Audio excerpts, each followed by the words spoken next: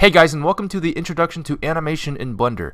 In this video, we're going to go over how to insert and delete keyframes, as well as how to turn on the automatic keyframe setting.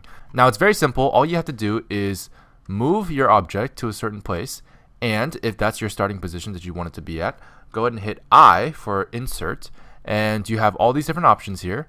The default option is lock rot scale, which gives you the location, rotation, and scale data for that keyframe. So let's go ahead and just hit that real quick. And you'll notice here that it has a yellow line. I'm just going to move the cursor over a little bit. That yellow line there represents the keyframe that you just set.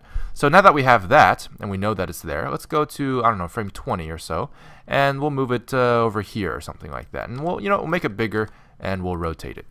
And then I'm going to hit I again, and this will give us another lock rot scale keyframe here.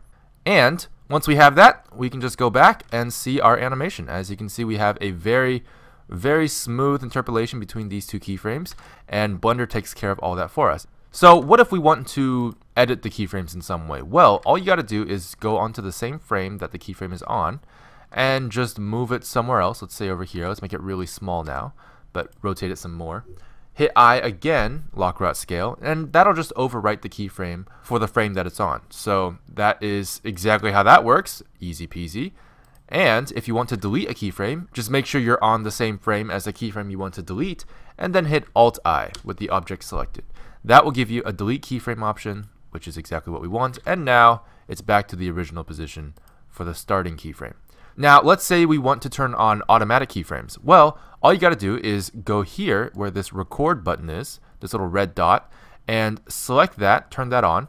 And once you do that, you can move this however you want. Again, we'll just do like a big rotatey cube thing. And you'll notice here, the keyframe is already set. We didn't have to press I, we didn't have to do anything.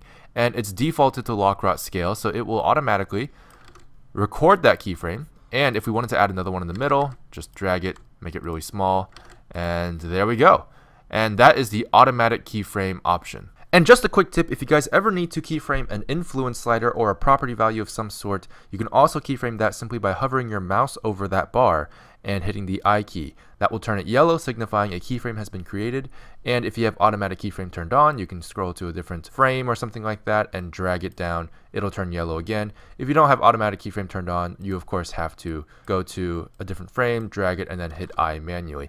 But that's as simple as it gets. You can keyframe these values as well. So that's your basic keyframe overview in Blender.